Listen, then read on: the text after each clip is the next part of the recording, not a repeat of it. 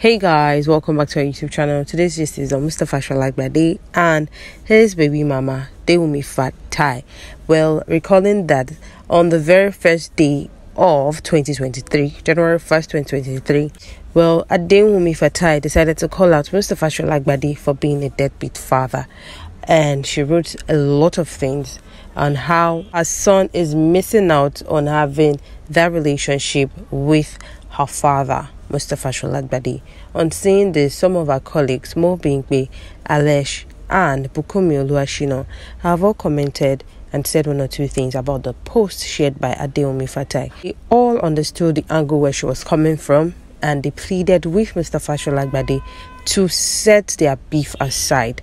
If Mustapha Sholagbade has a problem with Adewumi Fatai, it shouldn't affect the relationship between Mustapha and their son, Yasir. Should find every way and every means to mend fences and build that relationship with his son.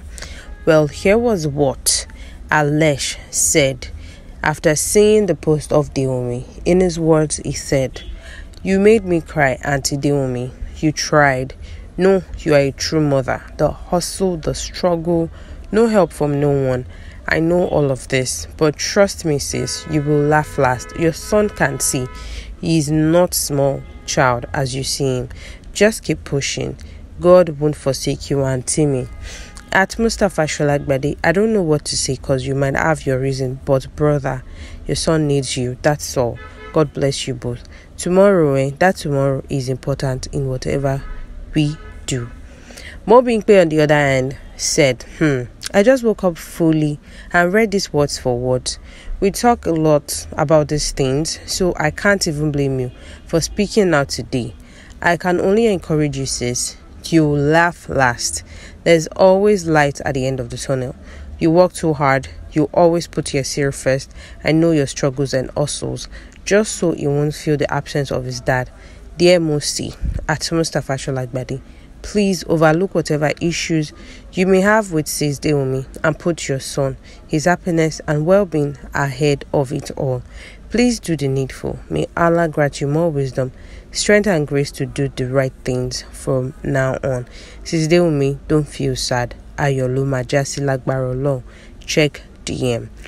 Bukunmi, on the other hand, wrote a long epistle saying, "You just made me cry. I swear, this is one of the things I hate most in my life. I'm not even concerned about you or him. My concern is for Yasir.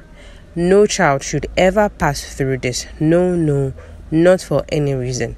Please, at Mustapha Sholagbade, please, begging you with everything good that God has blessed you with on this day that you were born, to please look after Yasir. Do your duties aside mourning. Please don't let the poor boy be the one to pay for the mistakes you both made. Every child is important as their place of birth has nothing to do with what they can become.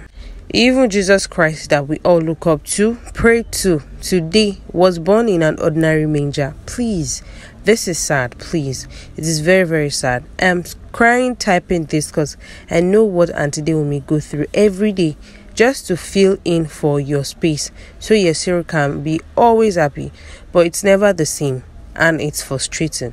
I feel her pain so many times.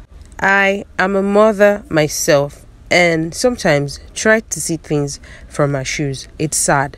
I pray God will help you to do better this year, and may God continue to bless you and all yours. Happy birthday, my beautiful sister.